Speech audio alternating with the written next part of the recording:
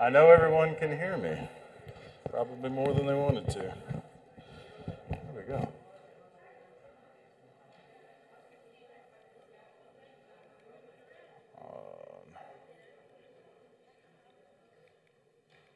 Yes. Okay.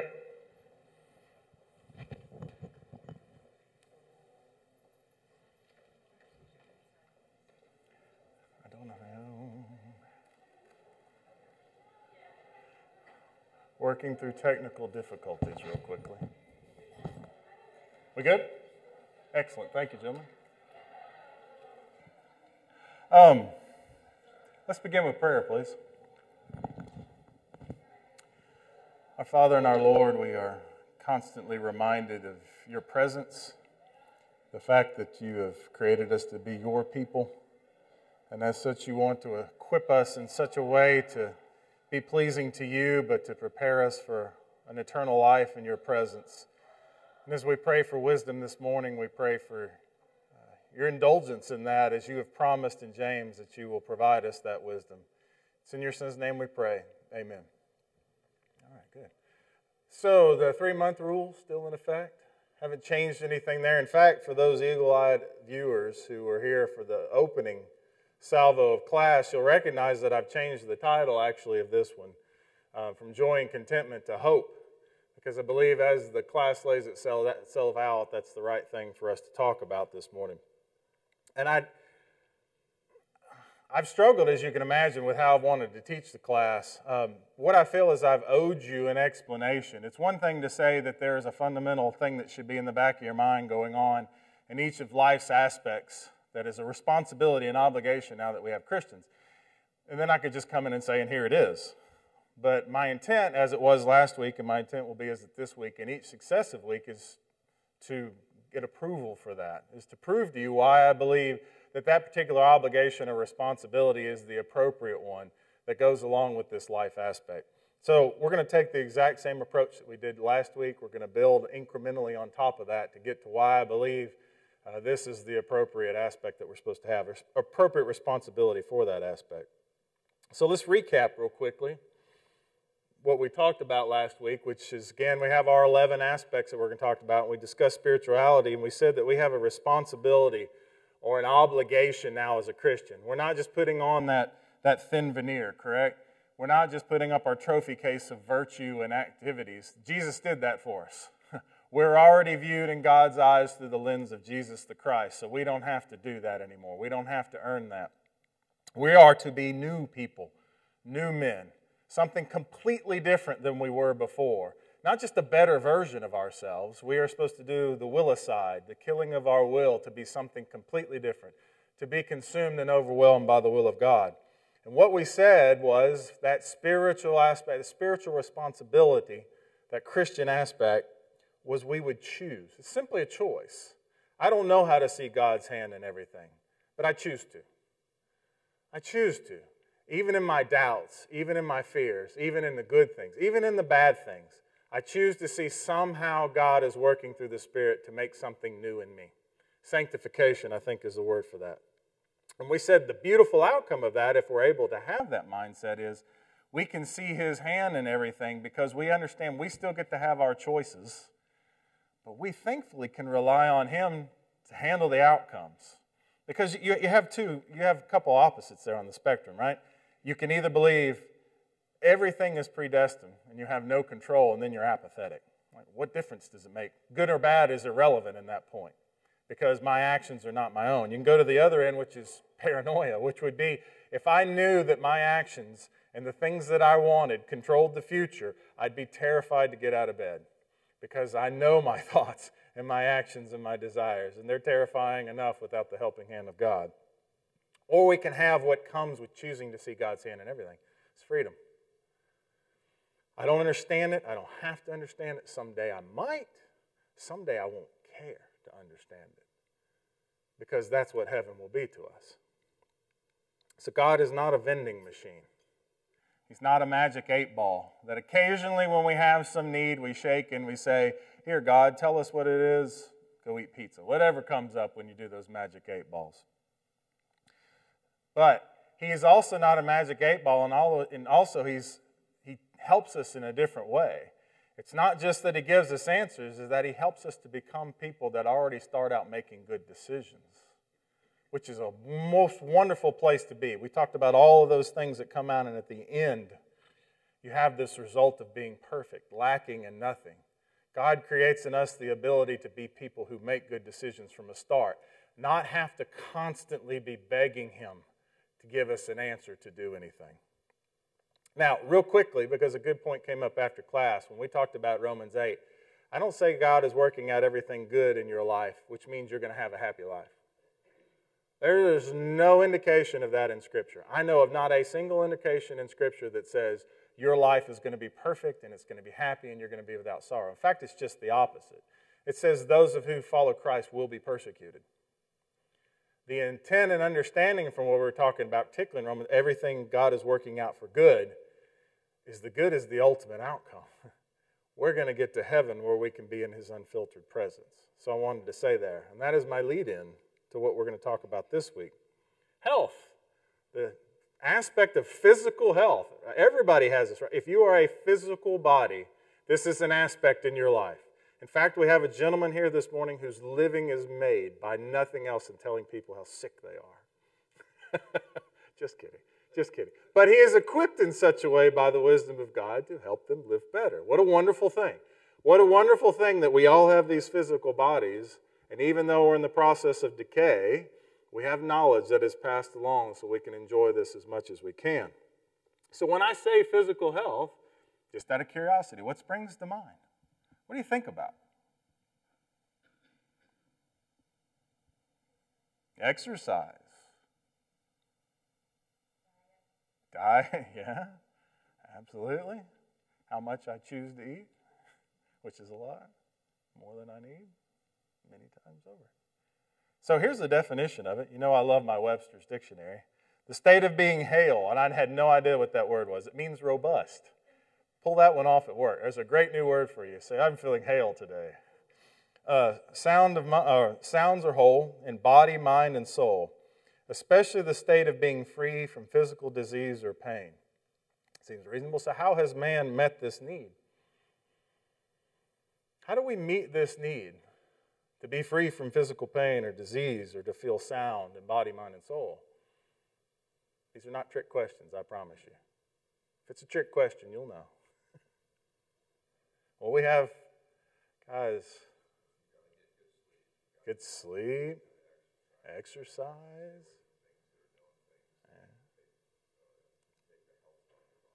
Yeah.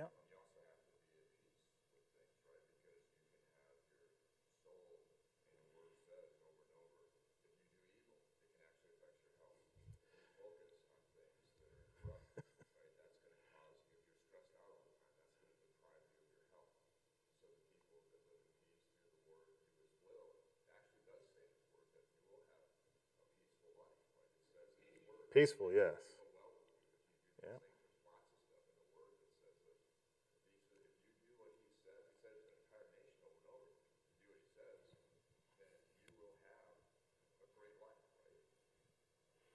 As always, Jason, the good pitch man.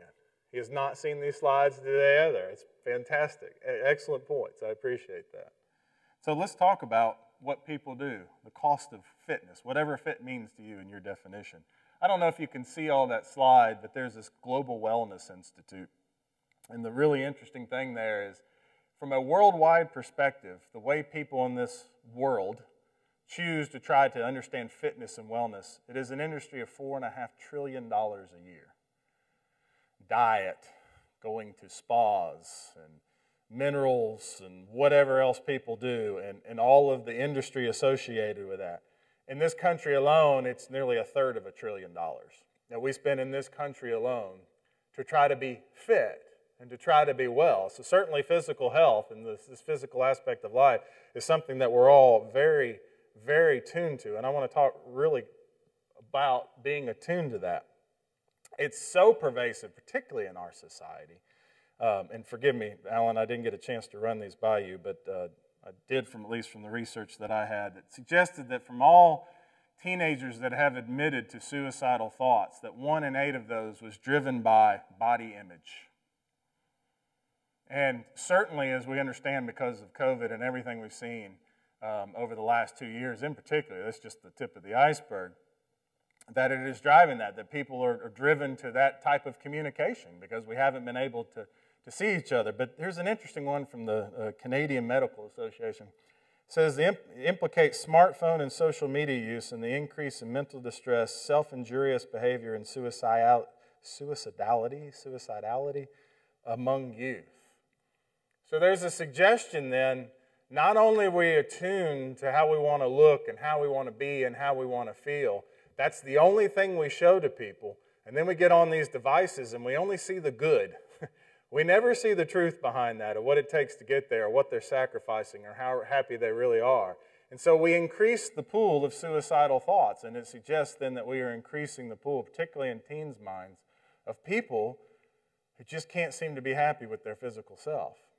This is a very pervasive issue, and I would suggest in most affluent societies. I'll say it that way. So what does the Bible say about this?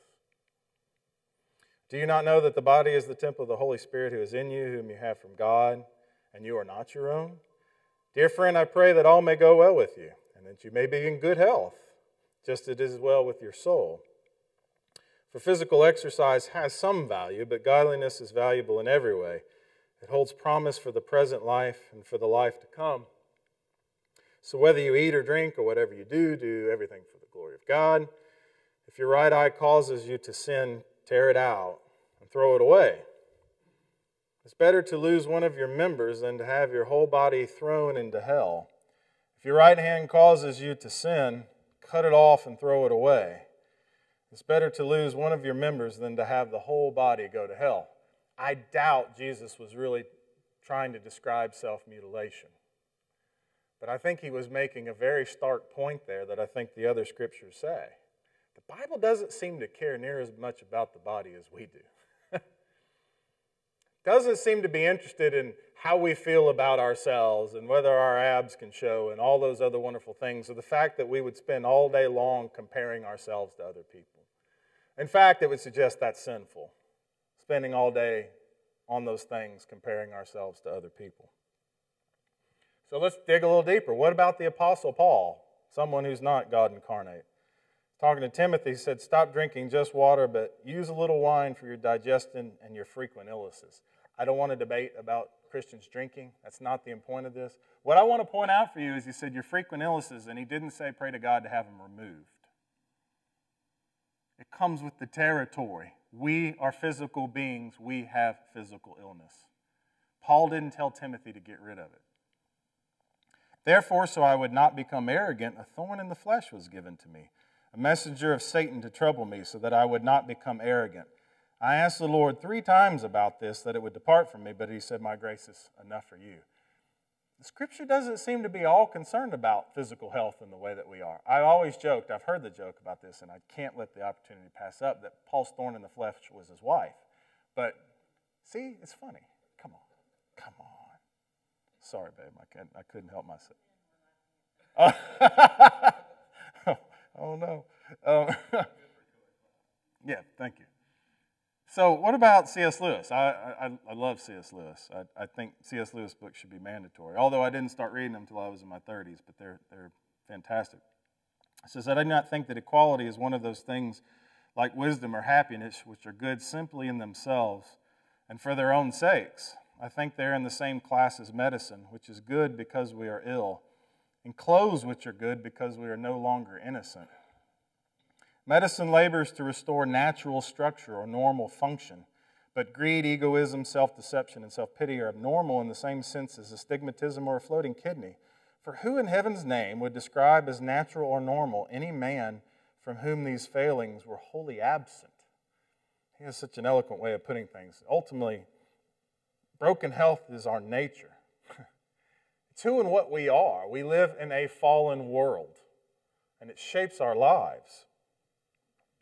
So I want to prove that to you, particularly that last statement. I'm going to back up. Broken health is our nature, but that last part of it shapes our lives.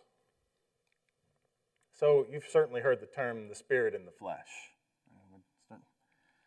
From Romans 8 it says, so that righteous requirement of the law may be fulfilled in us, who do not walk according to the flesh, but according to the Spirit. For those who live according to the flesh have their outlook shaped by the things of the flesh. But those who live according to the Spirit have their outlook shaped by the things of the Spirit. Now the works of the flesh are obvious: sexual immorality, impurity, depravity, adultery, sorcery, hostility, strife, jealousy, outbursts of anger, selfish rivalries, dissensions, factions, envying, murder, drunkenness, carousing, and similar things. I am warning you, as I warned you before, those who practice such things will not inherit the kingdom of God. This physical reality that we are born into, that comes through this broken down world, it drives us. And the Scripture says that every impure and ugly thing, everything against Him, stems from that fact. I didn't sleep well last night, and my shoulder's hurting, my allergies are driving me nuts. All those little things, or I'm great, and I'm in need of nothing else. And I certainly don't have time to praise right now. I've got things to go do because I feel so great. All the good, all the bad, all the physicality, everything associated with the flesh, everything. Oh, did mine not? Sorry, there they are. Have their outlook shaped by the things of the flesh. That's why it's so important to us. That's why it's so pervasive. That's why the world spends $4.5 trillion a year trying to feel good. Because no one wakes up in the morning and thinks, man, I'd love to have a stomach ache, and I'd love to have a runny nose, and I would love to have broken arms and legs because it makes me feel better. And I'm so nice to people when all those things are like that. Y'all need to tell me if the slides aren't moving forward. I can't see over my shoulder. So I want to, again, building, I'm sorry. I'm trying to prove to you that this is the right aspect to think about as it comes to physical health. But I want to talk to another C.S. Lewis thought, and he was Men Without Chest. Has anybody read this? Anybody heard this? It seems very strange.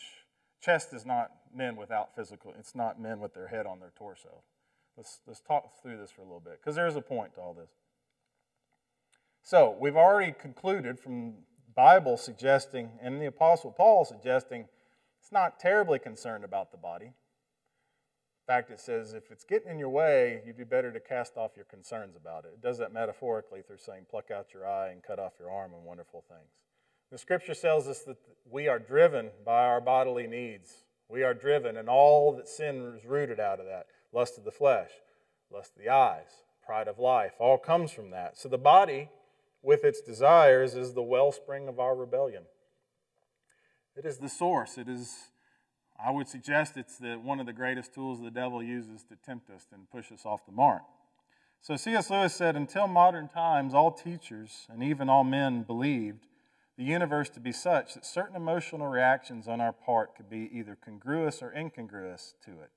Believed, in fact, that objects did not merely receive, but could merit our approval or disapproval, our reverence or our contempt. In other words, he was suggesting there are things that we can see and that we can run into because of what they are, just due to their own nature. They deserve a certain response for us. No justification of virtue will enable a man to be virtuous, though. Without the aid of trained emotions, the intellect is powerless against the animal organism. So we may need to respond in certain ways to certain things, but we can talk about virtue. We can say these wonderful things, and we know how we should respond. But it says, without the aid of trained emotions, the intellect is powerless against, as he calls it, the animal organism, the flesh, the thing that's driving us. Yeah, wrong way. So the head rules the belly, the chest, that's the men with the chest, the seat of emotions, organized by trained habit into stable sentiments. These are indispensable liaison offers between the cerebral man and the visceral man. It may even be said that it is by this middle element that man is man.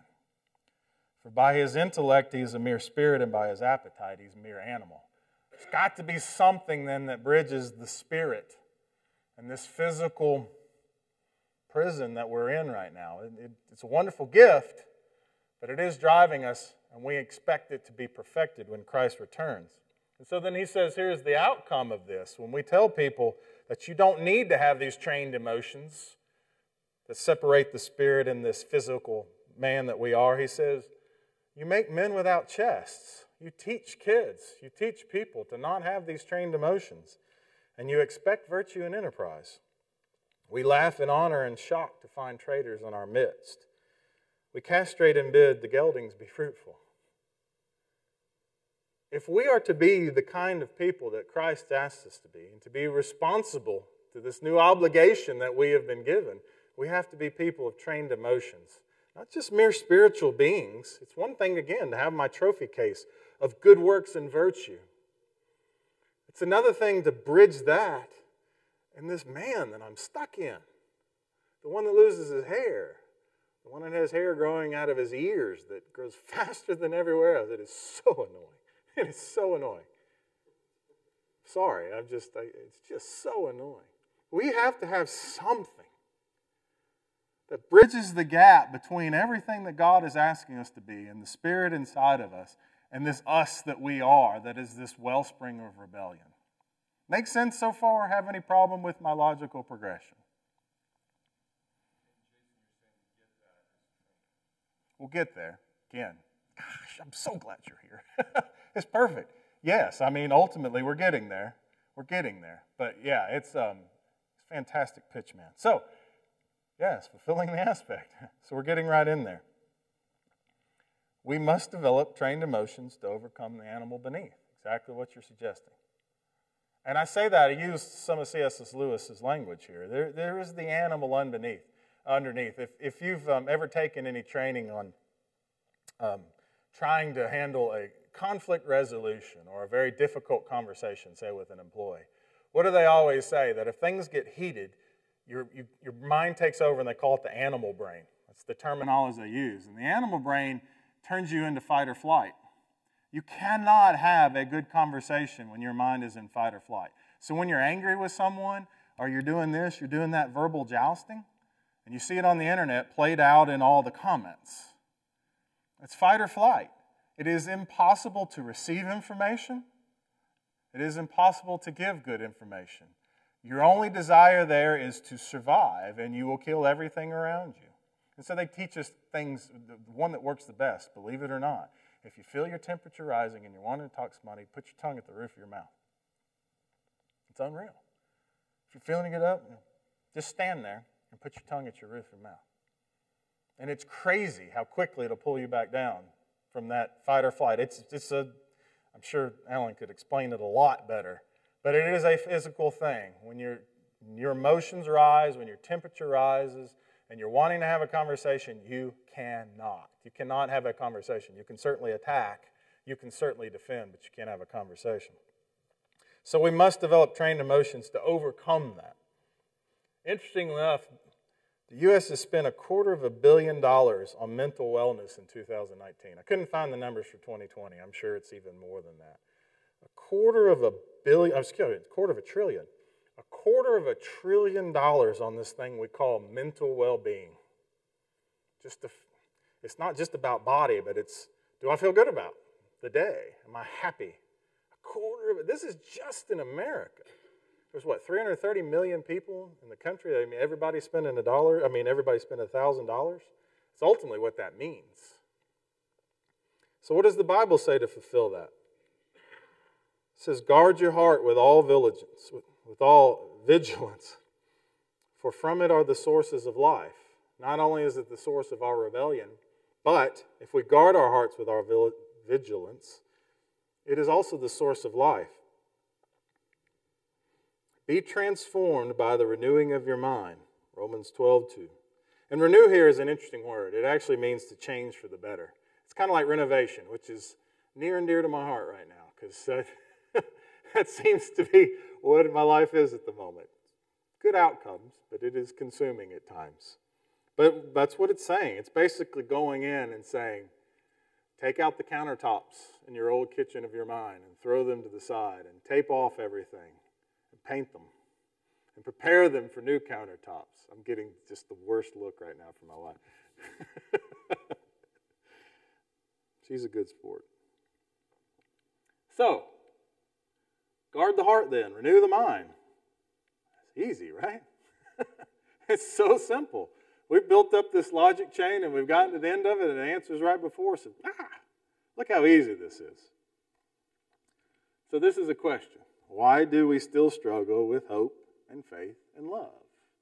If we understand all this, why do we still struggle?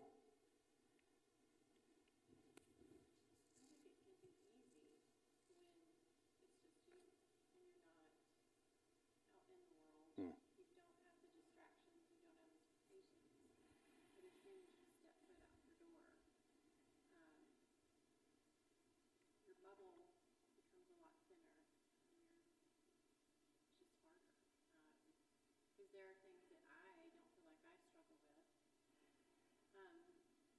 because we're home all the time. But I know that when I worked in the salon, that there were things that I truly struggled with because I was constantly faced daily with temptation, gossiping, number one in that in the hair salon. So I think it just depends on where you are. Everybody here, she was basically suggesting, particularly everybody in some ways experienced this during COVID, was isolation. Sometimes it's a lot easier to feel confident and have the Spirit and not be pushed aside by the flesh when you're not exposed to a lot of things. I would suggest, though, having children in the home, and my children are no different than others. They have their growth that I had to go through as well. You're not quite as isolated. In fact, it's more condensed. It's the stronger orange juice. It's the condensed version that comes in the little cylinder when you're on top of each other. But point well taken. Certainly our exposure to things make that more difficult. Yes, sir?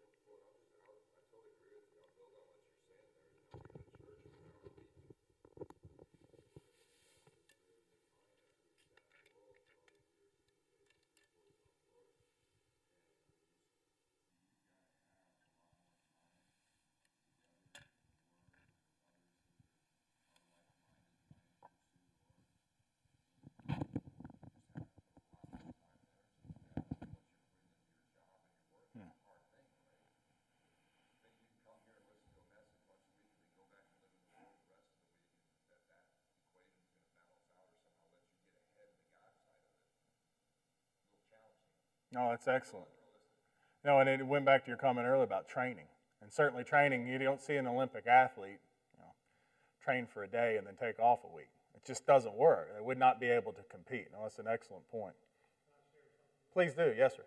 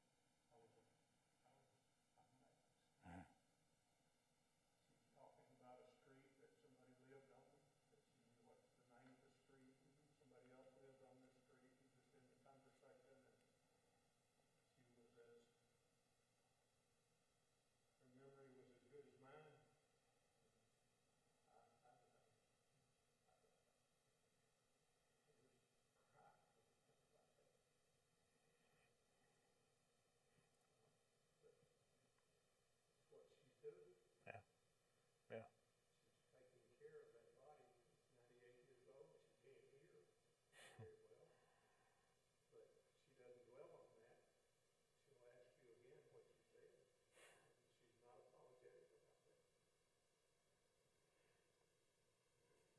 Thank you for that. And interesting led to the next question then, where is our peace? And here's someone nearly a century trying to take care of someone who's in the same decade, 93 years old. Where is our peace then? This all makes sense if it's so simple.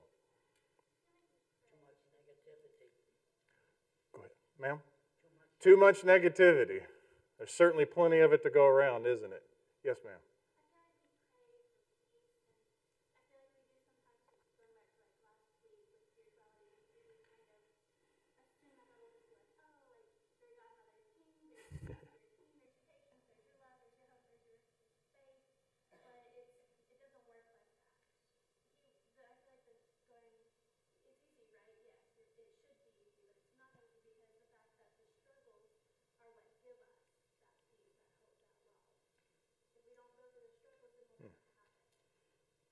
That's a fair point. That's a good point, too. The suggestion there is those are the things that sharpen the iron.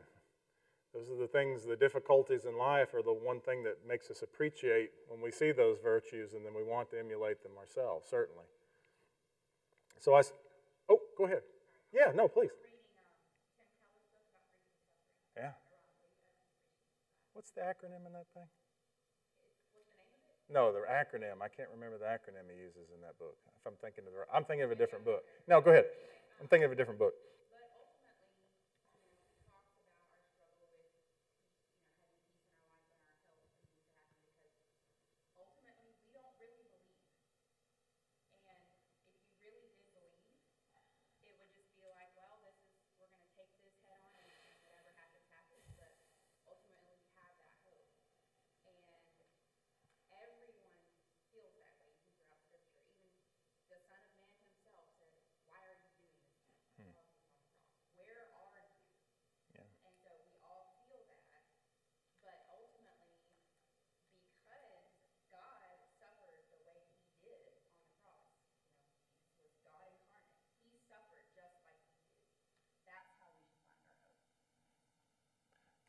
She's stealing your throne now. She's a good pitch woman now. Go ahead.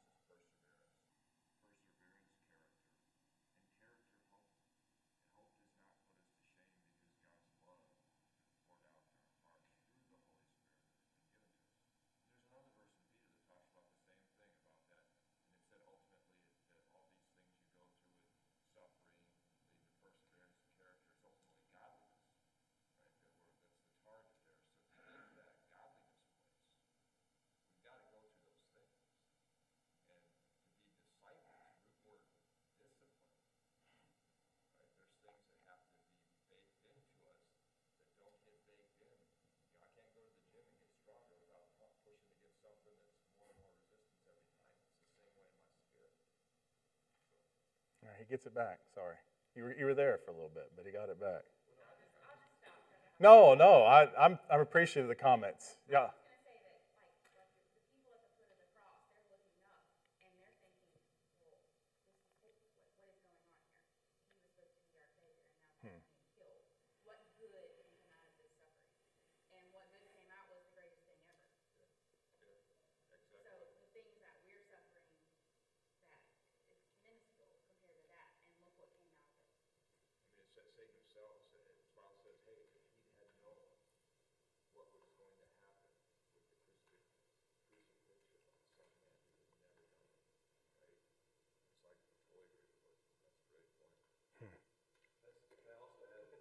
If it's quick, sorry, go ahead.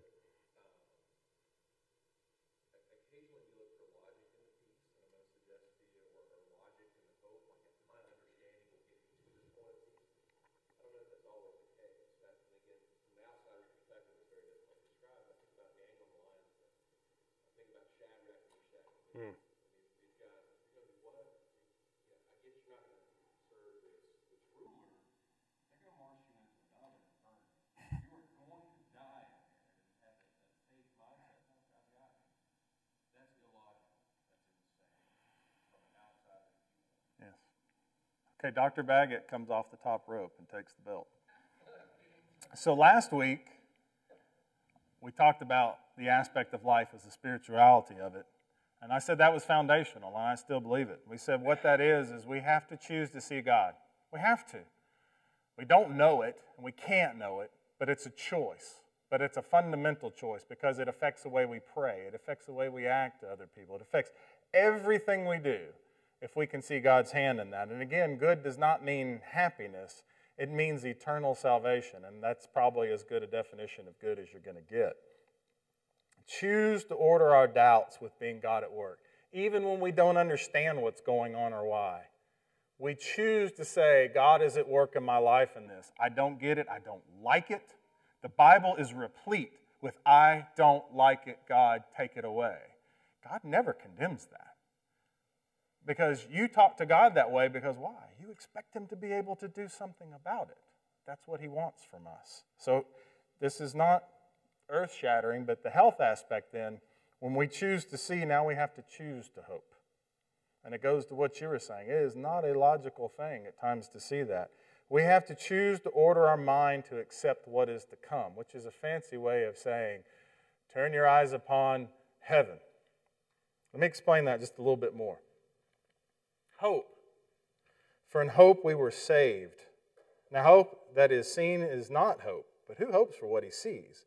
But if we hope for what we do not see, we eagerly wait for it with endurance. For I know what I have planned for you, says the Lord. I have plans to prosper you, not to harm you. I have plans to give you a future filled with hope. Now may the God of hope fill you with all joy and peace as you believe in Him, so that you may abound in hope by the power of the Holy Spirit. And as Jason read, therefore, since we have been declared righteousness by faith, we have peace with God through our Lord Jesus Christ, through whom we have also obtained access to this grace in which we stand. And we rejoice in the hope of God's glory.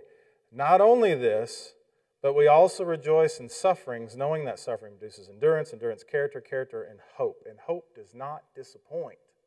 We don't believe it. We just don't believe God's going to give us what He says He's going to give us. But hope does not disappoint because the love of God has been poured out in our hearts through the Holy Spirit has given us. And let's understand something. Very biblical hope is not to wish for or expect without certainty. That's how we hope today. Oh, it's like at Christmas. I hope I get a pony. That is not biblical hope. That is not scriptural hope. Scriptural hope is a strong and confident expectation. So when you go back and you read these scriptures again, oops, one too many.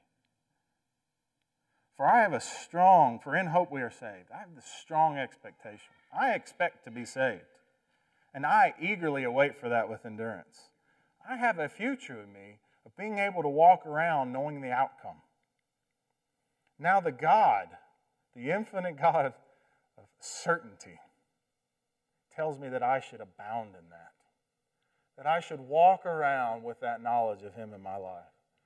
And everything else that we go through and that we could ask for when we want, it produces this ability, all the trials that y'all talked about and how that produces that character, gives us this one thing, to walk around with expectation. I can see God in the world around me and I can see what is to come. And that is not a wishy-washy thing. This is not a rinse cycle. I'm going to heaven. I'm going to heaven. I just want y'all to know that, in case you didn't. Jason Douglas Wagner, is going to heaven. I'm going to be there. You may be disappointed to see me there, but I'm going to be there. So I call this title, period, the end of the story. Say it with me. I am going to heaven. Say it. Can you say it? Say it. Are you embarrassed to say? Thank you. Thank you. I hope you have no job. I'm going to heaven. Therefore, there is now no condemnation for those who are in Christ Jesus. I'm going to heaven. I'm there. I'm there. Do you believe it? Do you really believe it? Do you live by it? Do you live because of it? Not respond, not let every tidal wave come and hit you. But do you live because of that assurance? Do you? Really? I'm terrible at it. This is my 3-month rule. This has caused me to condense all these thoughts that I've been having for so long into some way to describe it to others. But this is it, period. This is it, period.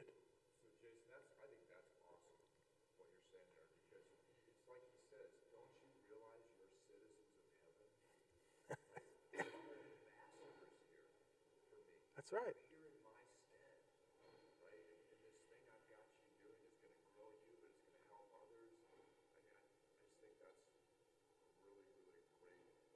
Thank you. So let's wrap up and say, and here's the wonderful thing that comes from that. When you can take on the responsibility and the obligation that's given to you as a Christian for the physical aspect of your life, to hope, the confident hope, what comes from that? This is why I changed the title. These aren't the drivers. This is not the ticker tape thing you should be thinking about. This is the result. Joy. Biblical joy is a calm delight. Just a joy. A calm delight. You have not seen him, but you love him. You do not see him now, but you believe in him. And so you rejoice with an indescribable and glorious, calm delight. A joyful heart is good medicine. Can y'all shut that door, please? Hello? Can y'all shut the door, please? A joyful heart is good medicine, but a broken spirit dries up the bones. Therefore you too have grief now, but I see you again, and your heart will rejoice, and no one will take your joy away from you. This is what Christ said to his apostles before he was crucified. Ah! I'm too busy fussing at people. There we go. Therefore, and it's even in red. Jesus said it. It has to be in red. The other outcome, contentment. This is the major struggle for me. And the definition of that is sufficient for oneself. That doesn't mean egotistical. It means there's enough there, or sufficient for one's lot. For what's been given to you, that's sufficient. The Lord is my shepherd. Boom. Therefore, I will not want. Not that I speak from want, for I have learned to be content in whatever circumstances I am. I know how to get along with humble means, and I know how to live in prosperity in any and every circumstance. I have learned the secret of being filled and going hungry, both of having abundance and suffering need. I can do all things through him who strengthens me. Therefore, I am well content with weaknesses, with insults, with distresses, with persecutions, with difficulties for Christ's sake. For I am weak, then I am strong.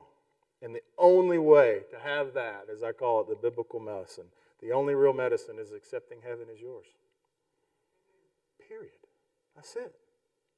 And that is the only way you can live like nobody else. Truly live. Thank you for your time.